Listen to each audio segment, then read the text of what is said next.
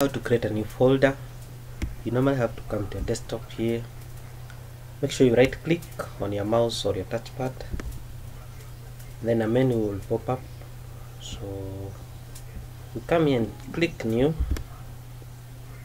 then folder,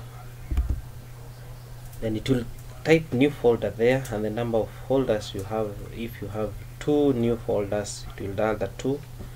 Just inside here you can see a 2. So what you need to do is press that backspace key on your keyboard and then you rename it. So I'm gonna call this introduction, and that's it. That's how you create a folder in Windows desktop. Thank you.